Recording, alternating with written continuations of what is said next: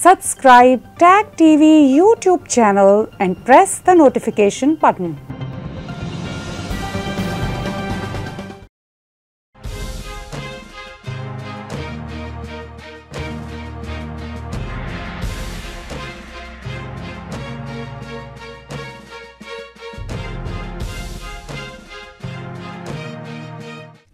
Good evening. Welcome to South Asia NewsLine. I'm Lepakshi Khurana. Here are the top stories we're tracking for you.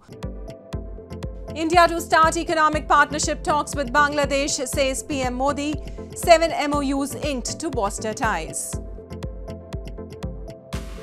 Pakistan struggles to avert danger as floods rise. Death toll tops 1,300. And Sri Lanka's 22nd constitutional amendment gets clearance from the Supreme Court. And now for all the details, India will start talks on a comprehensive economic partnership agreement with Bangladesh. Indian Prime Minister Narendra Modi said on Tuesday, after holding talks with his Bangladeshi counterpart Sheikh Hasina, who is on a 4-day visit to India. 7 MOUs, issues related to water sharing, railways, space and science were inked to further strengthen India-Bangladesh partnership. Bangladesh Prime Minister Sheikh Hasina, who is on a 4-day visit to India, was on Tuesday welcomed by her Indian counterpart Narendra Modi at the Rashtrapati Bhavan Presidential Palace in capital New Delhi. She was accorded a ceremonial reception at the forecourt of the Presidential Palace, during which she recalled India's contribution in Bangladesh's liberation war. PM Modi and Hasina later held bilateral talks at Hyderabad House to review and further strengthen the all-encompassing India-Bangladesh partnership. Delegation-level talks were also held between the two countries led by the two leaders. Issues related to connectivity, energy, water resources, trade and investment, border management and security, development partnership and regional and multilateral matters were held during the meeting. India and Bangladesh signed 7 memorandums of understanding on issues related to water sharing, railways, space, science and judiciary. PM Modi and PM Hasina jointly unveiled and announced several projects, including Unit 1 of the Maitri Super Thermal Power Project, the 5.13-kilometer Rupsha Rail Bridge, which is a key part of the 64.7-kilometer Khulna-Mongla Port Broad Gauge Rail Project. India also extended nearly $9.5 billion to Bangladesh in concessional loans and is taking up several connectivity projects. Addressing a joint press conference with the Bangladeshi Prime Minister, PM Modi said India will start talks on a comprehensive economic partnership agreement CAPA with Bangladesh.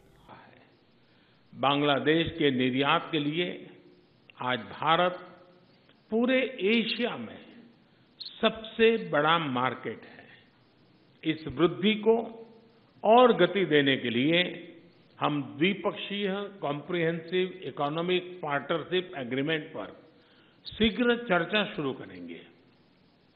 हमने IT, अंतरिक्ष और nuclear energy जैसे sector में भी सहयोग बढ़ाने का निश्चय किया।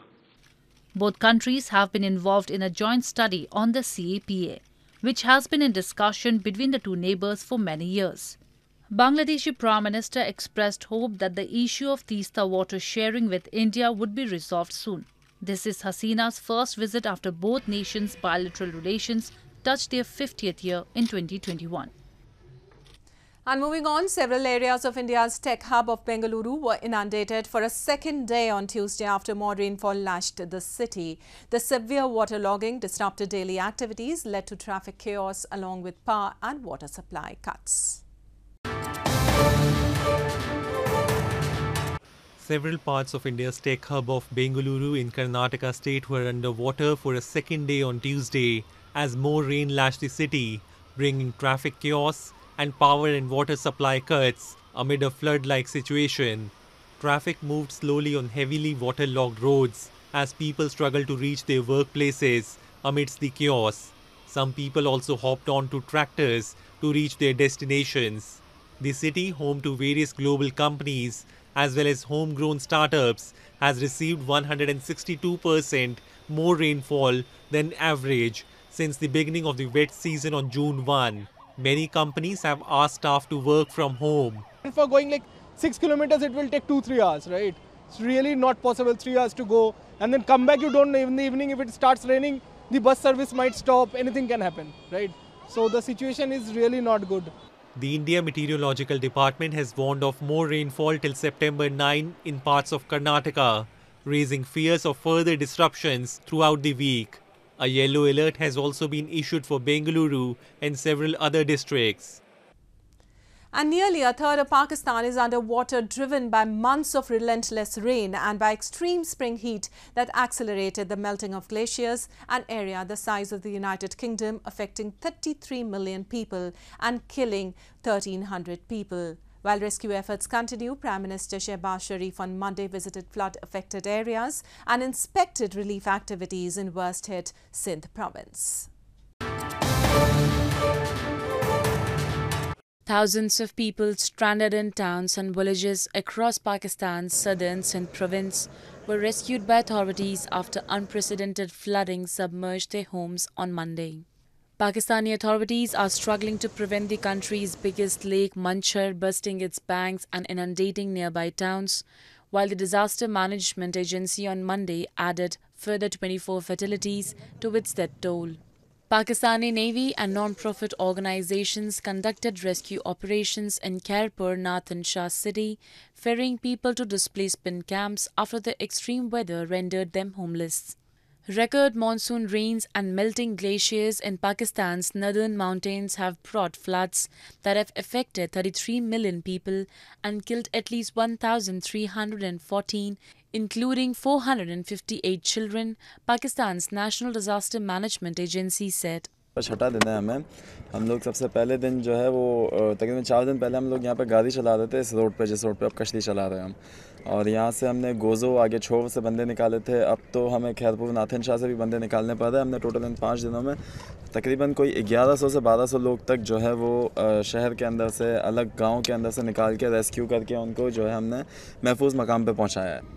Prime Minister Shehbaz Sharif on Monday visited a flood relief camp set up in Kambar Shadat Kot in the hardest hit Sindh province of Pakistan, where he inspected the relief activities and interacted with affected people. The floods have led to a growing humanitarian crisis, and the United Nations has called for $160 million in aid to help the victims of the floods, but Finance Minister Miftah Ismail said the cost of the damage was far higher than that. Modern news from Pakistan. Pakistan's former Prime Minister Imran Khan's comments about the appointment of the next army chief have sparked a widespread backlash, with the military firmly rejecting the remarks as defamatory. Khan, in a public rally this weekend, had said that if a patriotic chief of army staff is appointed, he will not spare the incumbent rulers who are accused of corruption. The Pakistan Army in a statement has expressed displeasure over former Prime Minister and opposition PTI party chairman Imran Khan's recent comments about the appointment of the next army chief and said it was aghast over it and termed them defamatory.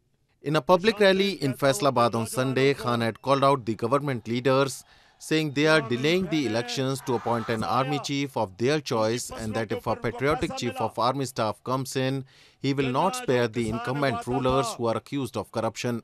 Prime Minister Shehbaz Sharif in a tweet said that Imran's despicable utterances to malign institutions were touching new levels every day. The ruling coalition led by PML and party in a joint statement termed the remarks an attempt to pit the public and the army against each other. Army Chief General Qamar Javed Bajwa is set to retire in November, and the process for appointment of his successor is set to begin soon. Criticism of the powerful military, which has directly ruled the country for almost half its nearly 75-year history, is seen as red line in Pakistan.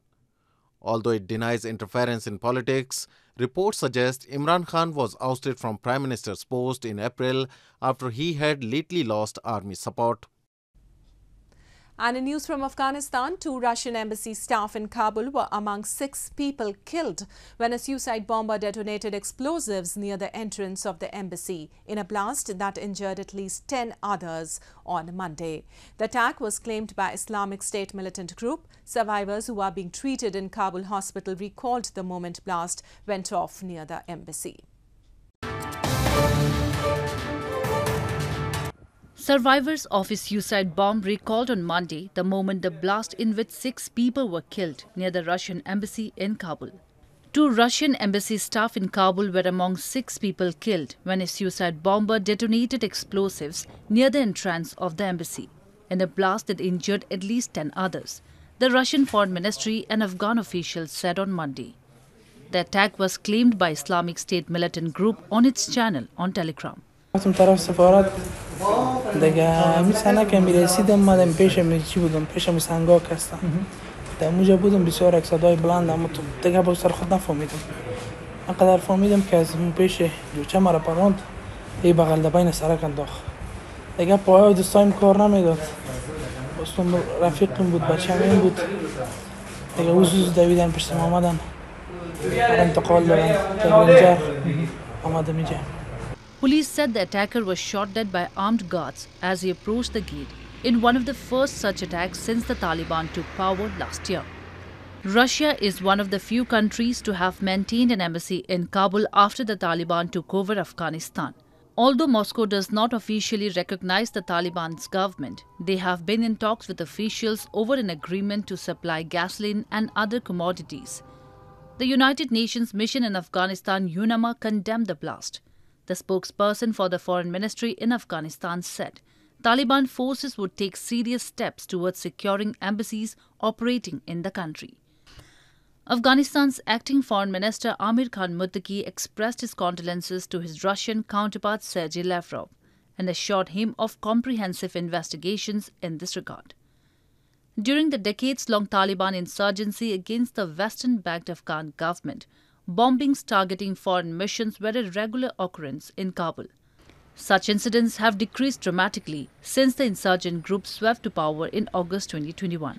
However, the Taliban has had to contend with an insurgency by the Afghanistan affiliate of the Islamic State militant group. The attacks had thus far been against the Taliban and civilian targets such as mosques. And moving on to news from Sri Lanka, Sri Lanka's Supreme Court has cleared the bill seeking the 22nd Amendment to the Constitution, ruling that it can be adopted with a 2/3 majority in Parliament and some clauses requiring a nationwide referendum. Speaker Mahinda Yapa Abeyewardena said on Tuesday. The legislation is aimed at trimming presidential powers, a key demand of protesters calling for political reforms and solutions to the country's worst economic crisis. The crisis came to a head in July when the then President Gotabaya Rajapaksa, who was accused of economic mismanagement, fled the country and resigned after a public uprising. Rajapaksa had concentrated power on himself after being elected to office in 2019. The bill proposed by the government of incumbent President Ranil Wickremesinghe aims to help shore up stability and diffuse the unrest due to the crisis. While artists in India's southern Kerala state painted faces of tigers and panthers on their bellies and wore animal masks on Monday as they danced to the beat of drums to mark 10-day-long celebrations of harvest festival Onam. The festival is being celebrated in a grand manner after a 2-year COVID-induced hiatus. Celebrations of the 10-day-long harvest festival Onam are underway in full swing in India's southern Kerala state. Artists in Thiruvananthapuram city on Monday performed Pulikali, a folk dance to mark the annual festival, painting faces of tigers and panthers on their bellies and wore animal masks as they shook their legs to the beat of drums. Onam is celebrated in honor of King Mahabali, under whom the state had witnessed its golden period.